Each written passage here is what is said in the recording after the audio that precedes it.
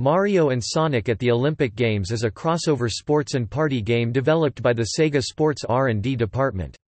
It was published by Nintendo in Japan and by Sega in other regions, released on the Wii in November 2007 and the Nintendo DS handheld in January 2008. The first official video game of the 2008 Summer Olympic Games, it is licensed by the International Olympic Committee (IOC) through exclusive licensee International Sports Multimedia (ISM), and is the first official crossover game to feature characters from both the Mario and Sonic the Hedgehog series. Mario and Sonic on the Wii and DS is a collection of 24 events based on the Olympic Games. Players assume the role of a Nintendo or Sega character, using the Wii Remote to mimic sports actions such as swinging a paddle. The DS version uses the stylus and button controls. Both games follow rules and regulations of the specific sports. Sega adopted the IOC's mission of promoting a sportsmanship and interest young people in the Olympics by using its characters. Following this theme, Nintendo allowed Sega to include Mario with Sonic the Hedgehog, created by Sega as a mascot to rival Mario in the early 1990s. Critics praised the multiplayer interaction of the Wii game and variety of events of both versions, but criticized the Wii version for its complexity and its DS counterpart for not offering the same interaction between players. The Wii game was awarded the Best Wii Game of 2007 at the Games Convention in Leipzig. Mario and Sonic sold over 10 million units and started a series of related sport video games to coincide with upcoming Olympic events. Gameplay. Mario and Sonic at the Olympic Games is a collection of 24 events based on the Olympic Games. On the Wii, the events consist of using the motion sensor capabilities of the Wii Remote and nunchuck attachment to control the actions of the on-screen character. The player moves the remote in a manner similar to the method the separate games are played in real life, for example, swinging the Wii Remote to replicate hammer throw or pulling back the remote and tilting the nunchuck like a bow and arrow. While the nunchuck is required for archery, it is optional for most of the events. There are also events that are more physically demanding, such as the 5 running events which require rapid drumming of the controller. Some aspects of the gameplay are computer-controlled. For example, in table tennis the player movement is controlled by the Wii, while the swinging of the racket is controlled by the player. The DS game is the same in design, but due to lack of motion controls, its events are much less physically demanding than those on the Wii. For example, instead of drumming the controller, players have to quickly stroke the touchscreen. Mario and Sonic brings together the 2 title characters and 14 more from both franchises to participate in environments based on the official venues of the 2008 Summer Olympics in Beijing. These environments are stylized to fit the futuristic and cartoon-like art styles of the Sonic and Mario franchises respectively. Each playable character has his or her own statistics which can serve as an advantage or disadvantage depending on the event. The characters are divided into 4 categories: all-around, speed, power, and skill. The Wii version has additional in-game characters taken from the console's Mii channel, which allows the user to create a Mii, a customized avatar, that can be imported into games that support the feature. Both games have non-playable characters who serve as referees for particular events. Both versions of Mario and Sonic at the Olympic Games have 3 similar modes of gameplay: circuit mode, single match, and mission mode. Circuit mode is where players compete for the highest overall score in a pre-determined series of events or design their own circuit. In the single match, players can choose to compete in each event individually. Mission mode is a single-player option where each of the competitors has 6 character-specific missions to complete, although the characters' statistics are not as balanced as in the main game, making missions more difficult. The Wii version's circuit and single match can have an additional 1 to 3 players competing simultaneously, while its DS counterpart has an extra option dedicated to multiplayer called Versus Play. Versus supports up to 4 people to use the wireless capabilities of the Nintendo DS to play events. DS download play is possible for those without an individual copy of the game, however the number of sports available is limited to 6 events and circuit mode is not available. Both versions feature a gallery mode where brief facts about the Olympics can be found. There are 5 categories of Olympics-related trivia organized by history and athletes, with corresponding minigames that will unlock the answer to trivia questions once completed. Classic music from both series is available in the gallery once all levels in a category are cleared. The 2 versions also have leaderboards that uses the Nintendo Wi-Fi connection to display the best times and scores in each event. Topic events. Mario and Sonic at the Olympic Games features authentic Olympic events for the single match and circuit modes.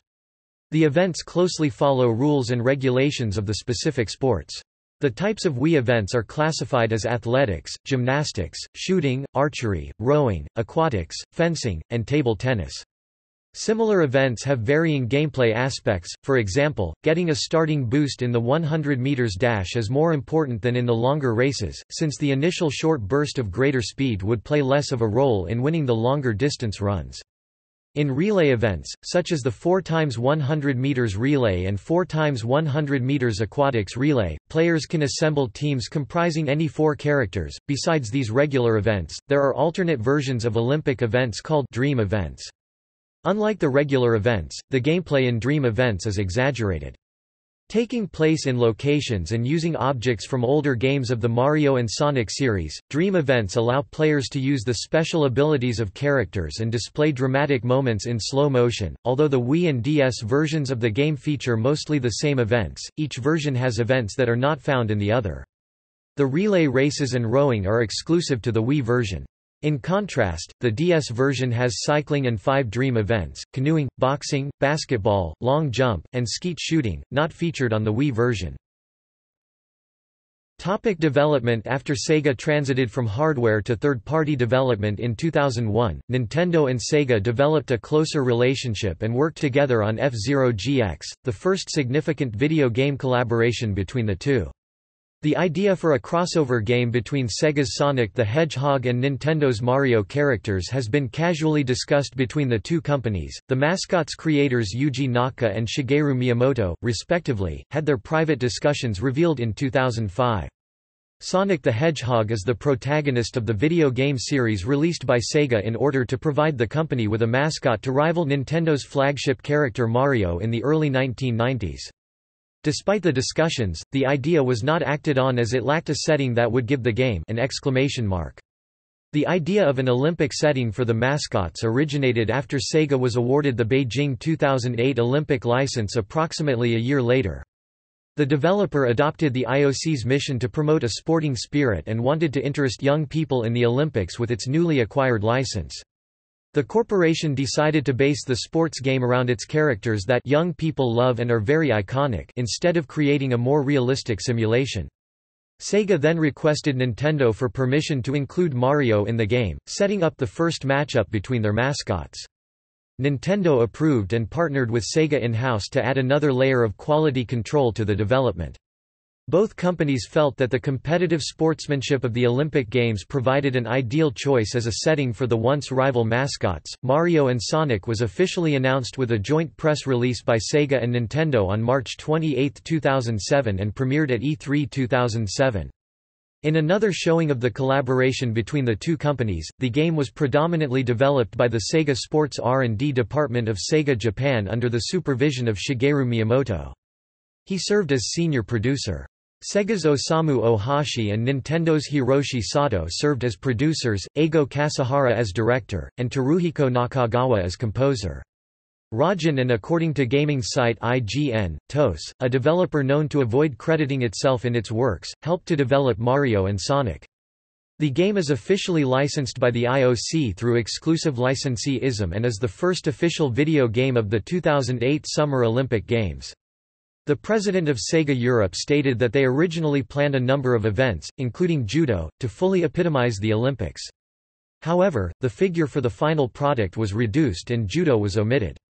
The development of the game was swifter than planned. In October 2007, Sega announced that Mario and Sonic at the Olympic Games' scheduled release date for the Wii has been advanced by 2 weeks and the game had gone gold. It was released in 2007 in North America on November 6, in Australasia and Japan on November 22, in Europe on November 23, and in Korea on May 29, 2008. The DS version followed in 2008 in Japan on January 17, in North America on January 22, in Australasia on February 7, in Europe on February 8, and in South Korea on June 26. Both versions were published by Nintendo for Japan, where it is known as Mario and Sonic at the Beijing Olympics, Mario and Soniku at Beijing Orinpiku, and by Sega for North America, Europe and all other regions.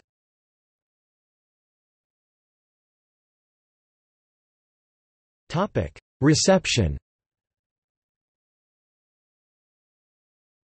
Sales. Mario and Sonic at the Olympic Games was a commercial success. In the first few months after its release, the game was on 4 separate occasions the top-selling game in the United Kingdom all formats chart.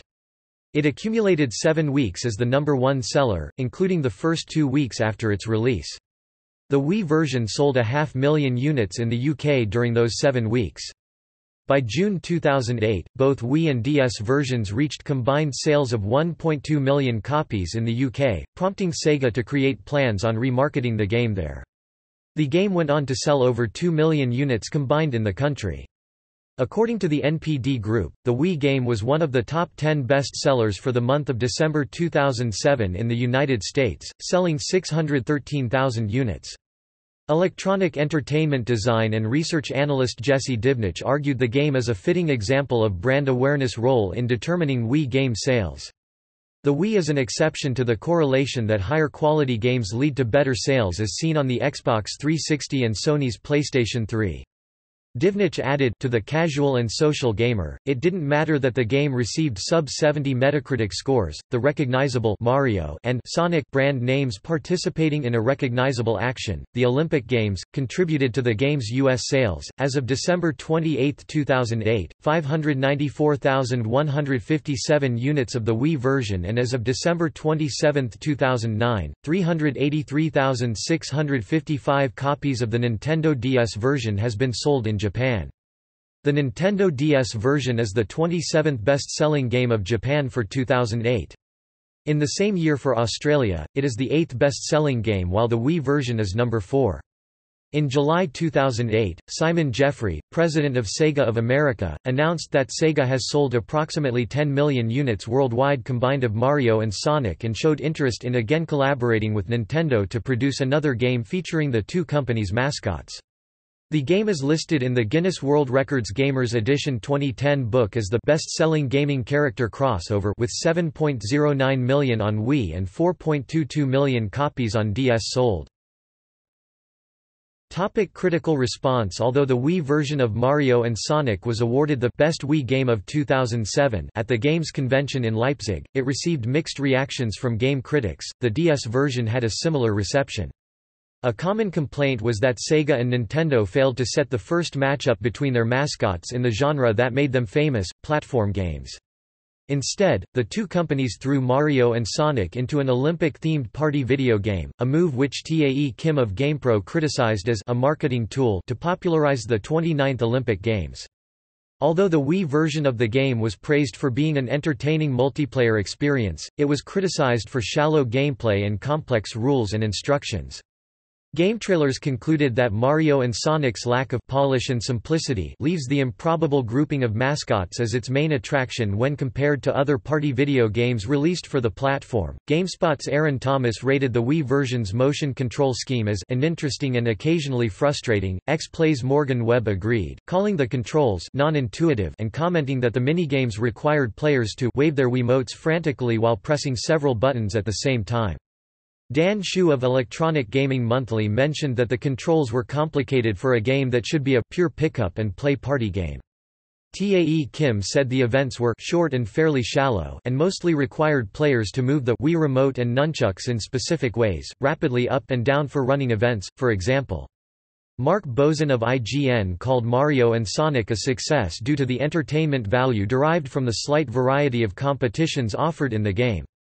However, he and several other critics felt that events within the same classification were similar. Boson noted that diversity was lacking as 5 or 6 events felt nearly identical, and Thomas found the gameplay of several events to be overly similar to one another despite the reviewer praising the game for its number of events.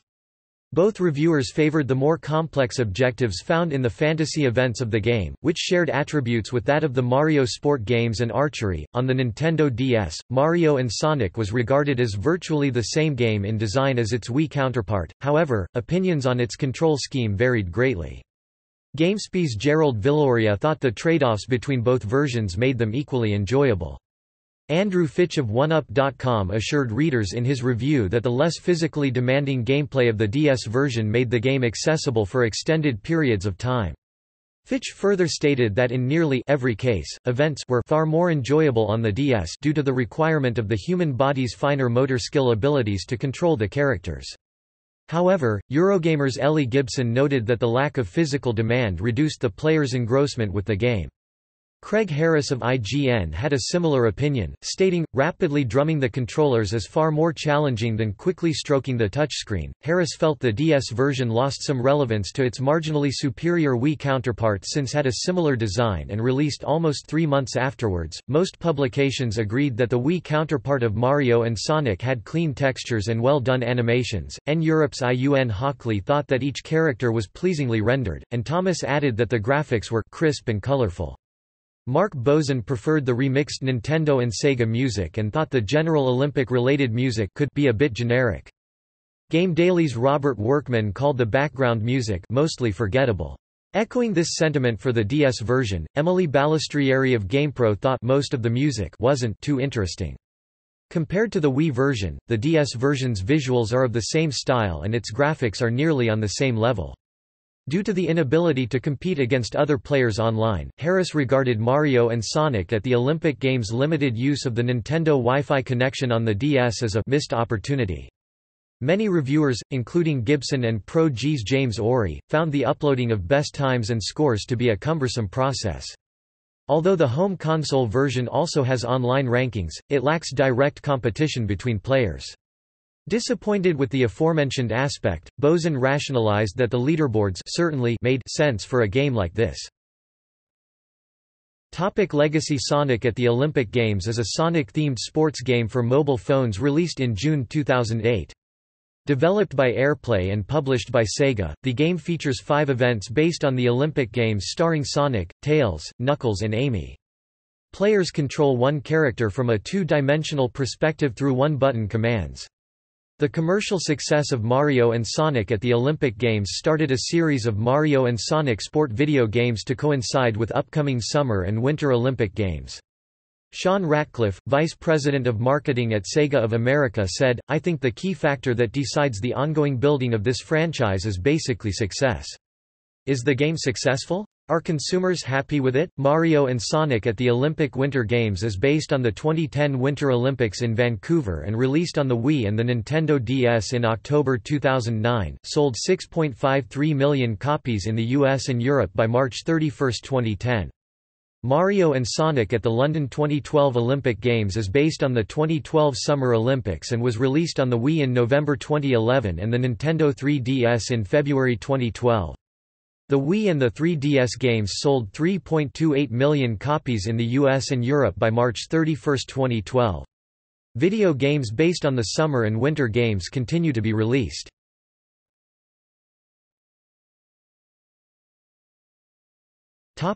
See also Notes